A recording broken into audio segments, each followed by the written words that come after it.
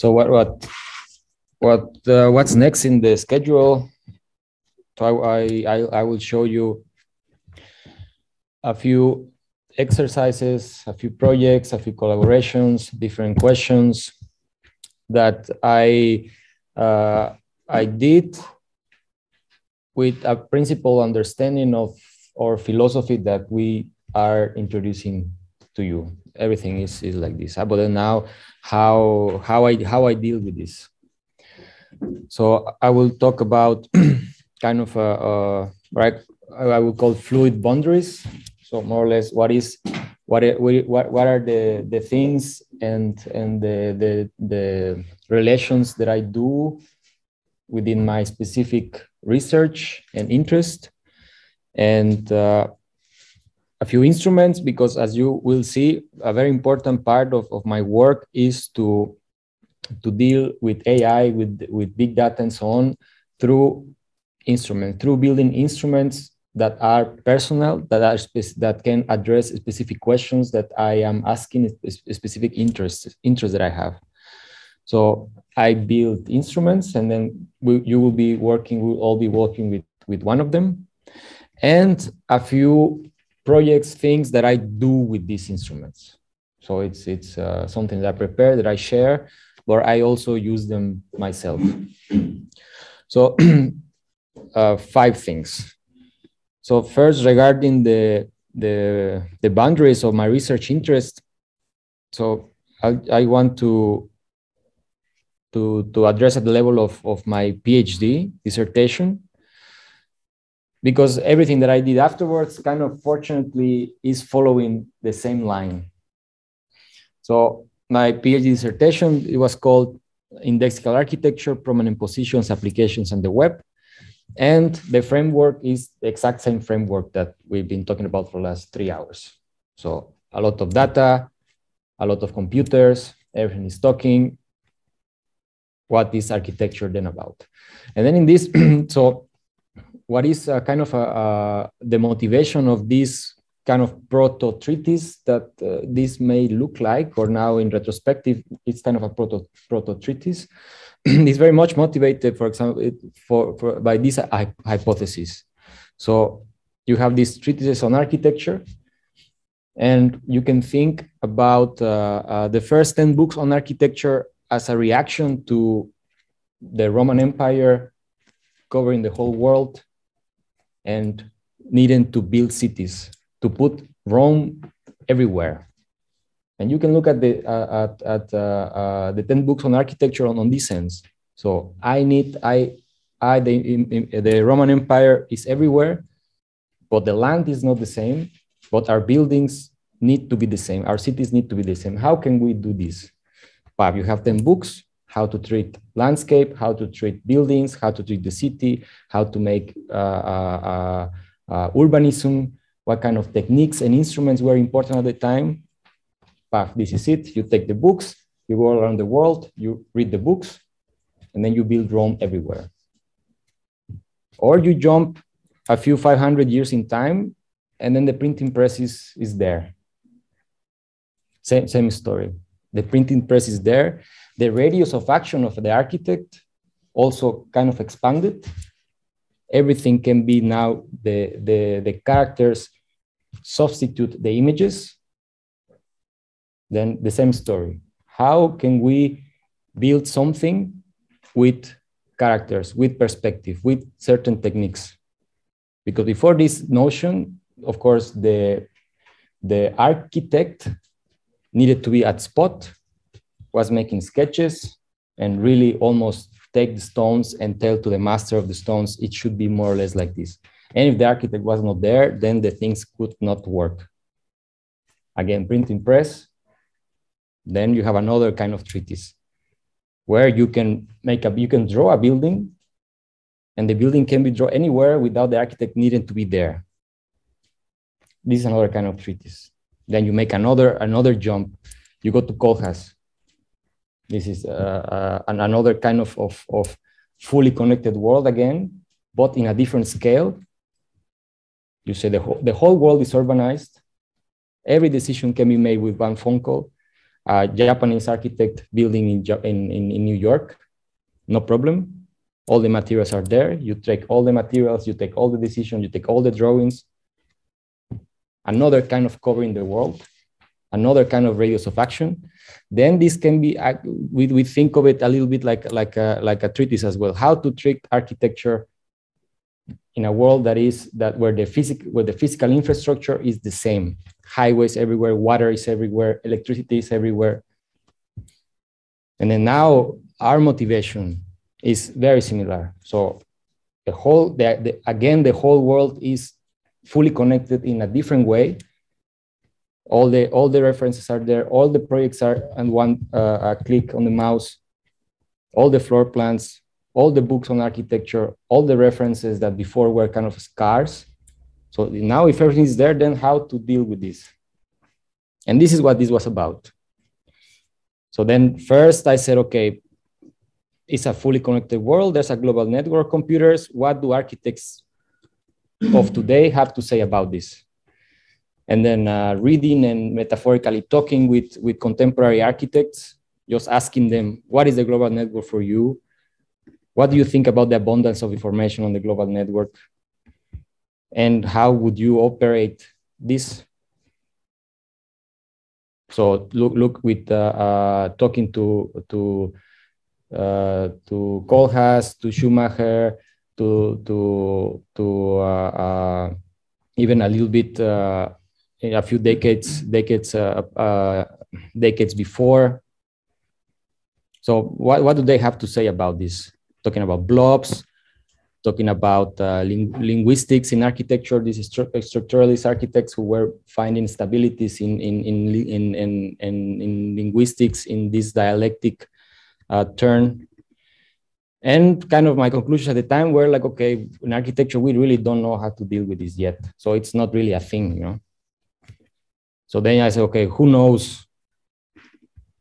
Web search engines know, content shared platforms know, online translations know, and then just look at how they did it, how they do it, why is it like this, and create kind of an abstract understanding of how kind of they do it. And then put it again in relation to architecture and to online applications. So I developed 3 online applications at the time. We're heavily working with Tumblr, for example, with data streams, collecting 80,000 posts per day, just mimicking directly what Google is doing, mimicking directly what Facebook is doing, and just trying to say, well, how can I deal with all these images? How can I model them? How can I encode them? What kind of algorithms these people are doing? How can I create these categories? How can I just be able to grasp more than I could with a simple pen and paper and computers and so on? So I developed a few applications, and the first project kind of started when this finished. So there was an interesting turn, I would say, in my interest. I would call it Panoramas of Cinema. I would call it a local double turn, in the sense that instead of me start looking at data streams and generic information, Twitter data streams and Wikimedia Commons. So what if it's not about looking at the generic and try to find information on it, or trying to find the rare in it through algorithms? So what if I start collecting things that I like? So what if it's about me? What if it's about my databases that are not generic, or me or my community? So this project has been going on since 2019, and it's called Panoramas of Cinema. And it is an open search engine that is tailored to a personal collection of movies. So again, this is the same techniques, but really in a way privatized, or kind of going towards intimacy. So as of now, there are more than 1,300 movies, from which more than 2 million images are extracted, and more than 5 million dialogue lines are also identified. So it started with 200 movies that I kind of liked, and then it starts growing with no apparent reason. So decades, directors, genre, crossing over all these classes, crossing over what is a drama, what are movies about drama, and comedies and so on. Just like no apparent reason. Huh? One movie takes you to the other one. One person is telling you should watch this, and then it's just coming and coming. So it's always in constant development. So if I am to tell you more or less how it works, how it comes to being. So the first step is the discretization of things, because it's a timeline. Huh? So it's a sequence of images, it's a sequence of dialogues, it's a sequence of things. So the first step is how you can start identifying beginnings and endings. So algorithms for recognizing camera shots. You know, when a camera starts jumping around, so then you identify a jump, you save an image. Or when someone is talking, you identify when someone is talking, you take an image. Or every 10, 20 seconds, you take an image. And then from these 2 hours long, then you get a few thousand of images that are kind of relevant, that are showing you what the movie may be about. And with the dialogues, it's pretty straightforward, because there are these files, SRT files, and then you know what's being said and in what time. So you have all these movies, you cut them, and then instantly you have millions of things. So then what to do with these millions of things? And this is what the techniques and the algorithms that we've been discussing in the underlayer today come into play. This is AI, this is machine learning, and directly what Google is doing now. So I have all these images, and I start with image recognition. I start just recognizing places. So I present all the images, and I said, what do you see here?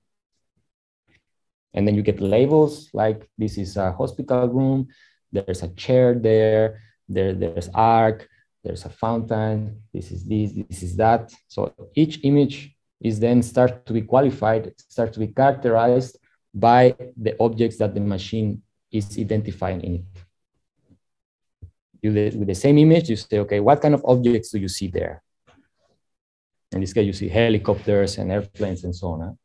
So what do you see here? What do you see here? Is this like this? Is this like that? And again, one image starts to get qualified in different ways. So now it's a place, but there's also an object. The same thing with faces. So these faces is important. It's interesting, because if you are searching for architecture, usually portraits are not very relevant. So portraits are talking about something else. So you identified faces, if it's a portrait, if it's people there or not, and so on. And again, the same image gets another kind of profile.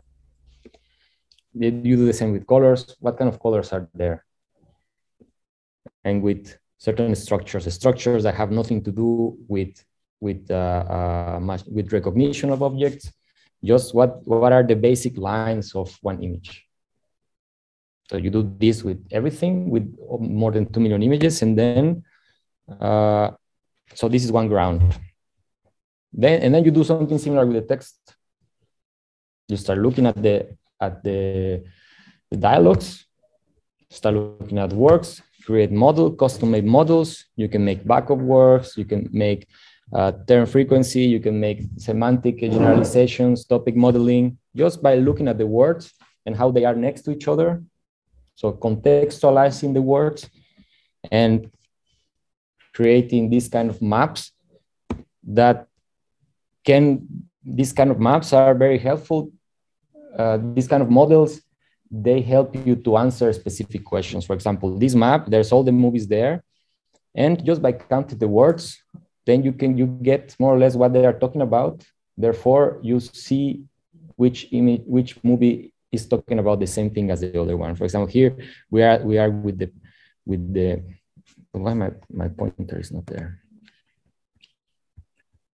Let me try to fix this.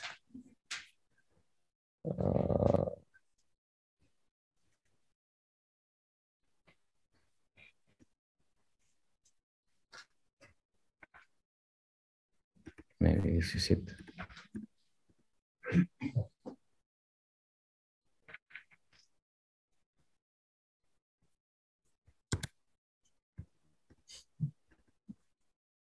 Not there. Show pointer. Yes.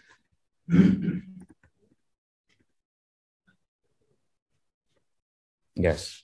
And here we are with the kings, we are with the sires, we are with the lords, kings, we are with Henry, with Eleanor, and so on. Huh? So you get that Lancelot, you get these images, what with these movies, what are they talking? You can directly make links and make a story that these movies are from pre-modern times where they were actually kings and the king was a thing in the movie. Yeah? For example, a very simple story. Just how to deal with all these dialogues and what kind of questions can you ask. So this is one important thing that I'm interested in with these panoramas of cinema, with this application, something that I like to, when I'm working on it, something that I want I want it to be an instrument more than a tool. There's a very thin line between what an instrument is and what a tool is. I mean, you can make an instrument with a tool, but I'm not sure that you can make a tool with an instrument. Societies value differently the objects that come out from a tool than the objects or events that come out from an instrument. So I think this is a very thin line that I want to keep drawing. One of the things that I find interesting with the tool in relation to the instrument is that with the instrument, you can work in scales, for example. It's the same thing. What different scales? The piano, the scales of the piano, and so on. Huh? So it's not like you're changing the tip of a drill. You're doing the same, but with different notes in the scale, for example. So in this sense, I think about the panoramas as an instrument, because you can work on different scales. You can ask questions in different scales. And this is where the idea of the creation of the characters take a role here. So the videotheque, this collection of movies, creates certain characters, creates collections of images or collection of text that within themselves have a certain value or have a certain face, just like a character. So for example, here, one of the characters that you can ask to with panoramas, I call it Italica. All the movies from Italy, 60s, 70s, 80s. You have Pasolini, Fellini, Antonioni in France, 1900, 8.5, La Notte, La Strada, Amarcord, the Cameron, and so on. So you can ask specifically to these movies. Here we see, for example, a map, 24,000 frames only from these movies, mapped out according to these characterizations of colors and contours and so on.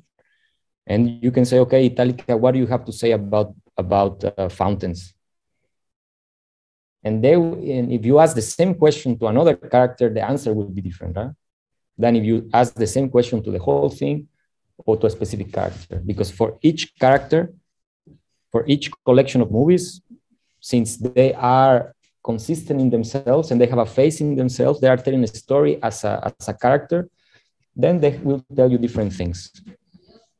And we take a small sample, for example, if we take a small sample, 15 frames from the same cluster, then we see in terms of colors and structures that things start again to get similar in their own terms.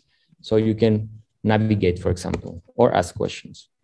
Another interesting thing about kind of this fluent line between instrument and tool is that you can create images by yourself. So the creation of new images that I call panoramic views of panoramic views of images. And not only that, but the idea that you as a user can start defining things in your own terms. It's not that only the machine can tell you what it sees, but you can also start saying this image is about this. So for example, here, the user Pygmalion has worked with 900 images, and these 900 images, they have been categorized like accessories, ballroom, bath, gymnasium, guest bedroom, which in a way we have, if we see these kind of labels, we can have an idea of what this may be about. But this user has also worked with images that are showing void. Like, how do you show a void? So this panorama that you see here is a panorama of the tag suspension from the perspective of the Pygmalion. So for Pygmalion, this is suspension. This is how suspension looks like. If you ask the computer what is suspension, you need to teach the computer to recognize suspension, and then it will tell you according to this characterization of suspension, it will show you suspension. But you as a user can do it yourself. So defining things in your own terms with one click. And this is something that we will be doing a lot.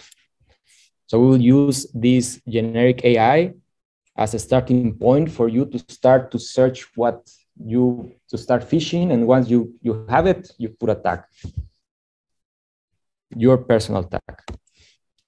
Then of course you can create these panoramic views of many things. And the funny thing, for example, this is the story of Facebook and the users, but in colors. So imagine that these are Facebook users, and instead of objects that are being identified in the image, is age, is where do you live, is who are your friends, what kind of messages you're sending. And then the moment that I take another image, or the moment that one user comes to Facebook, it immediately will know where it goes to. You can think about this as an image of such kind of models. This Panoramas of Cinema is an online application, panoramasofcinema.ch/search. And what I also found very interesting, and this is not specific to this application, but it kind of celebrates this technical moment where you can operate all this, the computing can be independent to how it is rendered, to the face that it has. So in technical terms, they call it back end and front end. So you have a part that is doing stuff, and by defining a simple protocol, which just means rules to ask a questions and what is and the formats and the language in which it's going to come out. So anybody can ask something to the database, to the application, and then how it's rendered is totally decoupled from this computation on the back. So this kind of application, they can have many faces, and everybody can, in principle, build one face to the computing and to the database and to everything that is kind of running on the back. So what kind of abilities this instrument has? So it's image search, multi-scalar. So by searching by label, searching by tag, video search, searching a scene, again, multi-scalar to different characters, text search, the tag system that helps you to name things in your own terms, to identify things in your own terms, and to create these panoramic views that are going to be some kind of basis for the basis of images for your projects. And everything is kind of one click.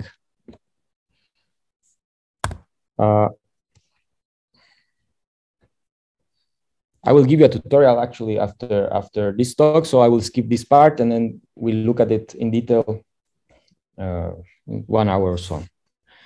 So another kind of work in progress project.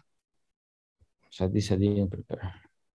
So I know I did. This guy. So this is kind of a just started this year, kind of. It's called Marks, and it's a private search engine as well, tailored to private collections of images thought for collection of images that are directly related to the production of architectural projects in traditional ways. So with the images of the panoramas, it's not really about showing architecture as a building, but it has a lot to do with elements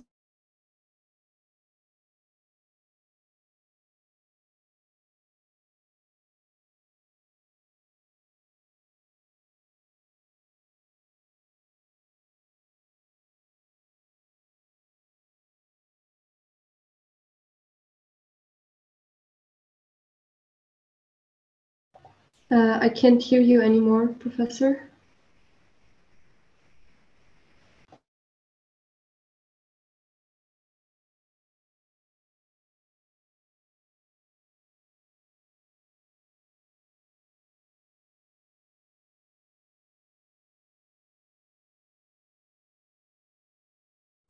I'm back.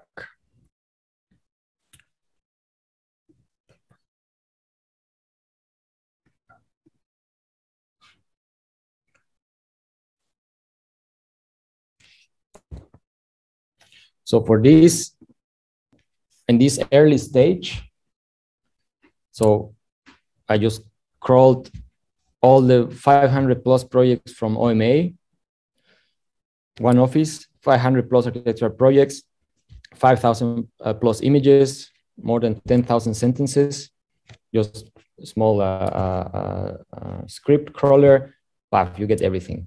You will see how this works more or less in a few minutes. So then you have a database that in principle is private. Huh? And then you do similar stuff, machine learning on images and text, start recognizing things, start recognizing objects, colors, structures, and so on. And similarly, with a similar structure, you can have different phases for the same for the same things.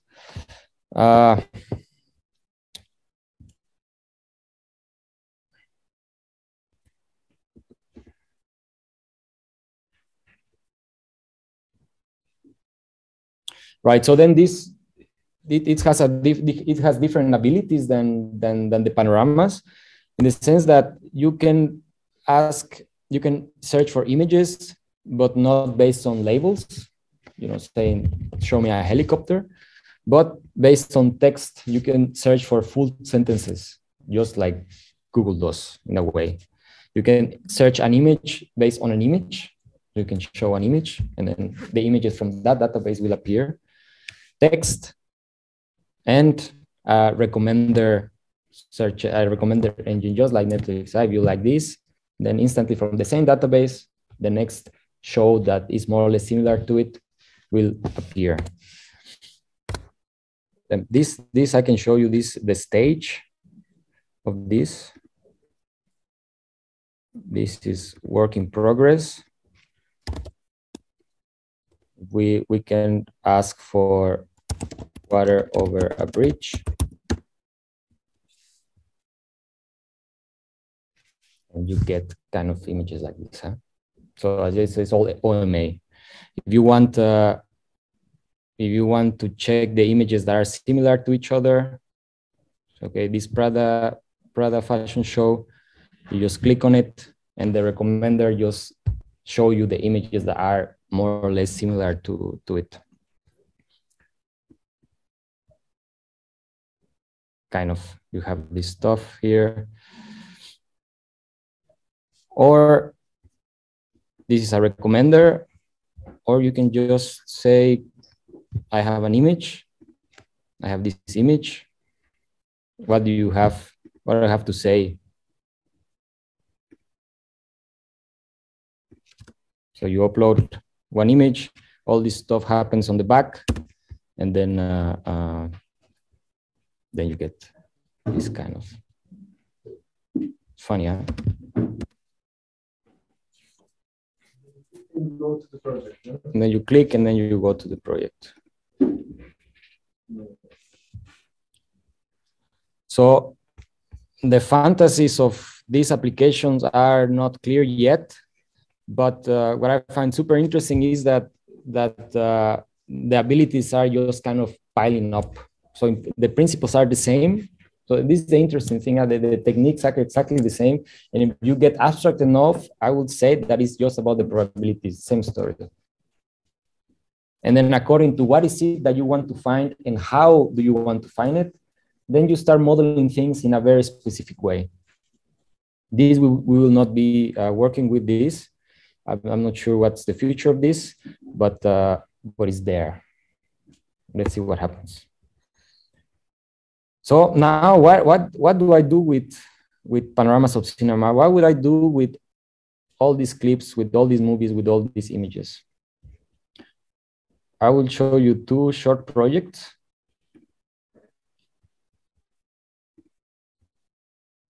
One is, this is called Bom Dia Tovarich da Costa, and it's a video installation for the 12th International Architecture Biennale in Sao Paulo.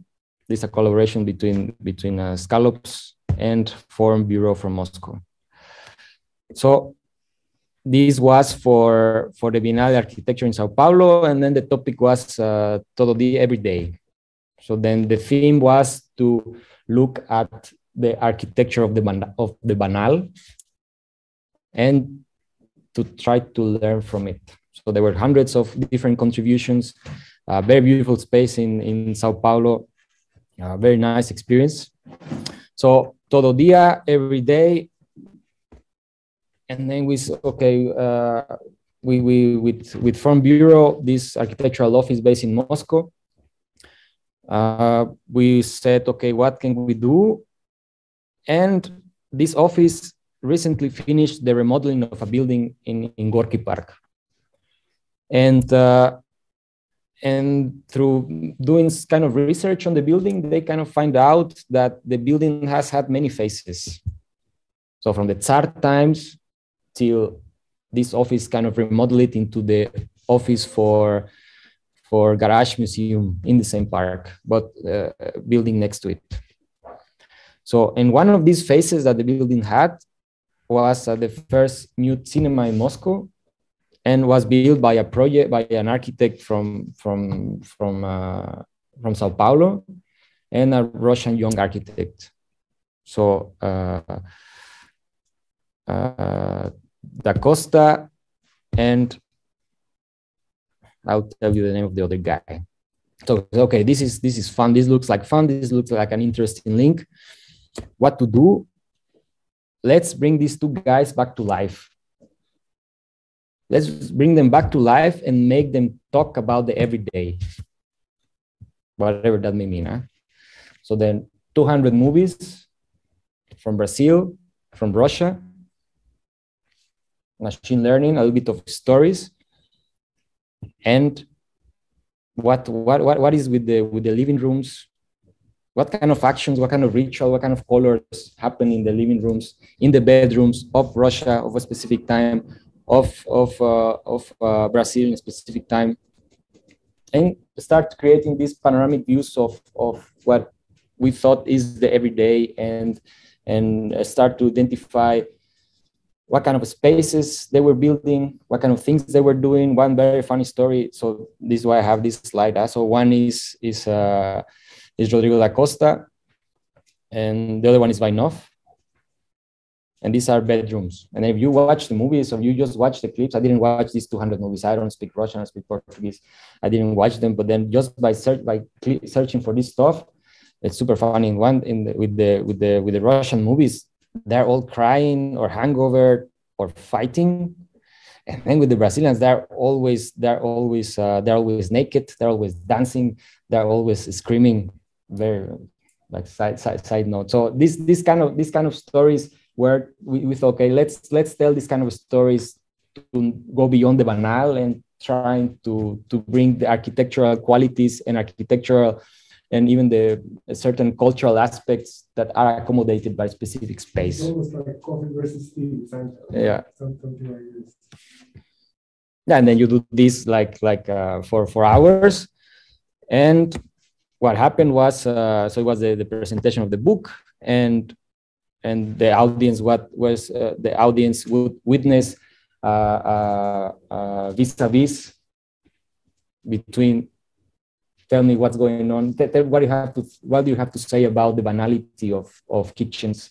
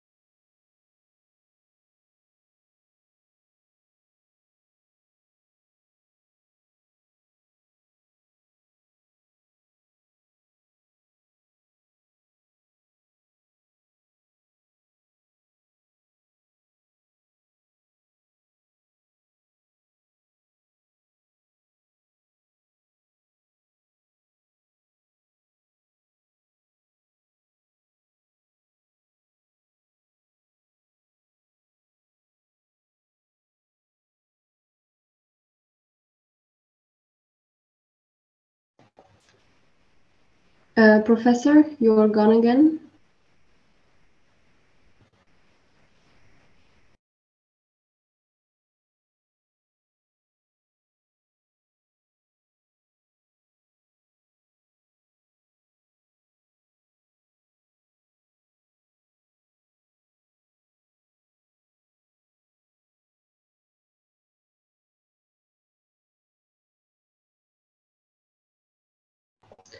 Professor, you are gone again.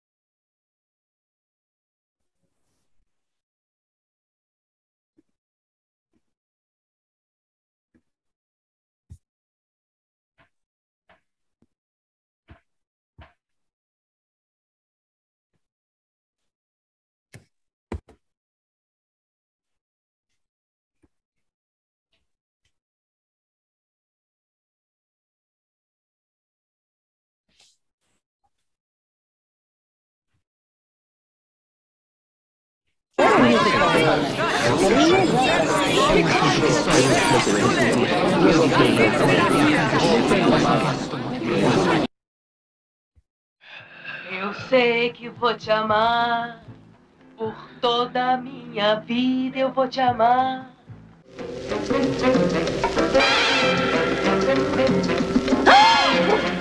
Что же мы с тобой решим? Ну? Сейчас Сашка из института придет. Acorda, Mário!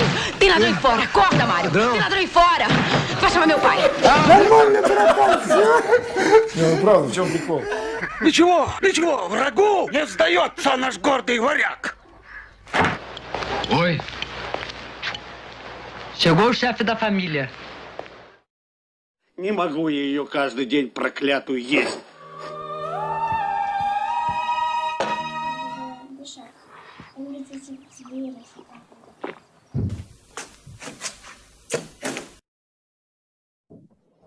Me dá uma aspirina?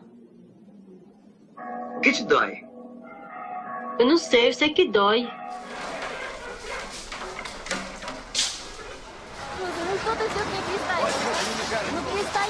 São eles. O colega Gonçalves contraiu Novamente, matrimônio. Não, não precisa bater palmas agora. Eu estou apenas ensaiando. Vamos trabalhar?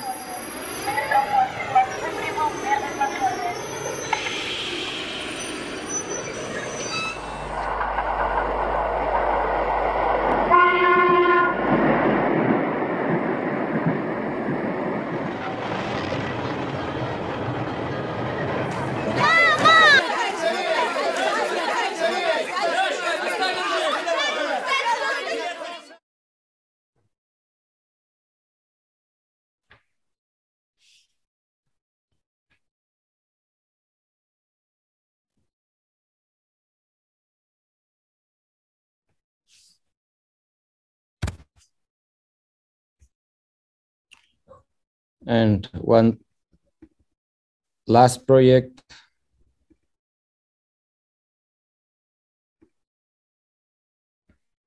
This is a video to conjure vampires and witches for Kulturfolger. So it's called Among Us. And this was commissioned by a very cool gallery in Zurich. And the theme of the season was vampires and witches. And I think for here, talking to the curator and trying to share fantasies about what the vampire and a witch may be about today and what they were about and what kind of roles they play in society. This nice exchange, vampire and witch, two lovers who never kissed, two scapegoats of a change, one to turn the wheel, one to stop the turning, both go to flames, a fear embrace. So I think we can think about these characters are scapegoats as parts of the community that at a certain point needed to be sacrificed in order to regain certain order and stability. One that once is sacrificed, science kind of gets saved. No, we're talking about the witches and the forest and alchemy and so on. So at these times, we can say that they were challenging, or they were a proto-science, that once that science got powerful, then you kill the witch, and then science emerges. Or on the other side, with the vampire, this character who lives at the top of the mountain, overseeing all the hard work of the people and having a life that is totally the opposite from the workers of the land. So he's sleeping during the day, and he is awake during the night while everyone is sleeping. Then he's just making his life, sucking the blood of the workers of the land. So once you kill him, another kind of society emerges. One moves in the day, one in the night. They meet in the ashes of their ignition for knowledge. So what we thought would be interesting here is to say, okay, if then we characterize them as an active part of a society, as scapegoats, then in principle, every society has scapegoats. And then the question would be, how would the vampire and witch for today would look like? So then the exercise here was to say, how can we start qualifying a vampire without showing the face? Because in principle, if they are among us, we know them, but we don't know them. But we know what they do. We know what they're interested in. We know where they move, what kind of boundaries they may be pushing, and so on. So we say, okay, let's try to conjure them, to attract them just by mimicking and by doing something like they would do. So how to, again, with the panoramas, with specific characters, to identify the rights, the movements, the details, the temperatures, the reactions that people have when someone may see a vampire of a witch, So and with movies and with a cool soundtrack, like Thom Yorke movies that most of them I didn't watch, but some of them I did. Nevertheless, this 2 minutes video came out through the work of many directors and myself a bit, and Night Music and so on. So this is kind of the exercise. The understanding is this is what we are all doing. You should all do as well in the context of the studio. So 2 minutes video, but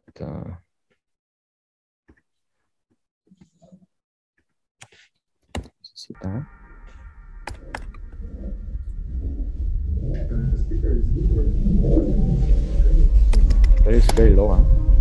But maybe it's good because these people are here. I am. This is it. Yeah.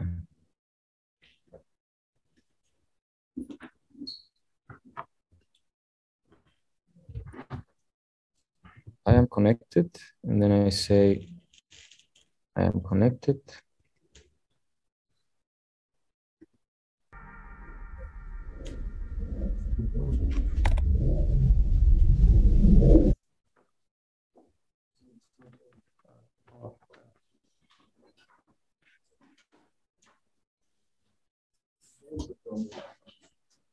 Little detail.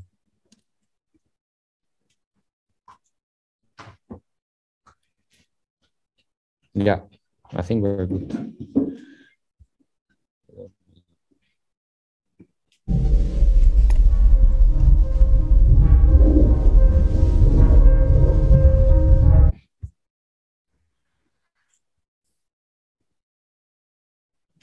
Here, speaker. I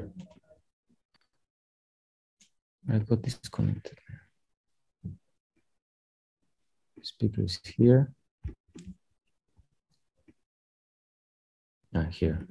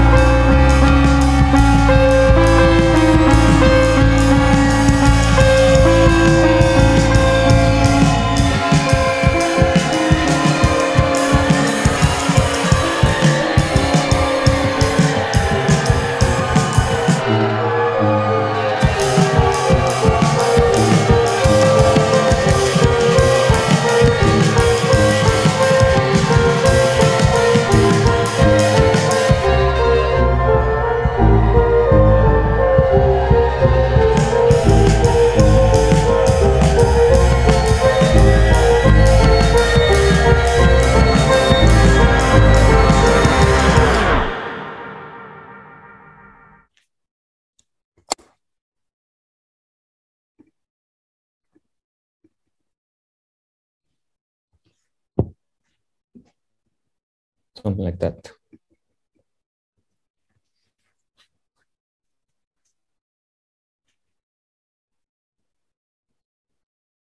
I think maybe over the next days, we will show as well, I guess, bits and pieces of the work that students in ETH are doing as well. And it's pretty much in the same line as well, with different tones and colors and so on. But this is not this, at least this part of our course of the semester is not that experimental. So we have certain expectations, and then we will work on it together. And we have certain references that are very close to articulate an architectural project. But I guess this can come up with the Studio Meteora and the people who are doing there, little by little. It will come constantly, I think. Important here with this kind of videos is that there is a voiceover. Huh? There is you talking about what's going on, and this is coming from another world, so that we get this kind of John Wilson moment. So this full temperament, for example, you can think about this as full temperament, just emotions, which it was kind of the point that to conjure like a witch, or like just pure emotions, no rational, not sentinel, nothing, just, and volume is out and so on. It's a different game, but yeah,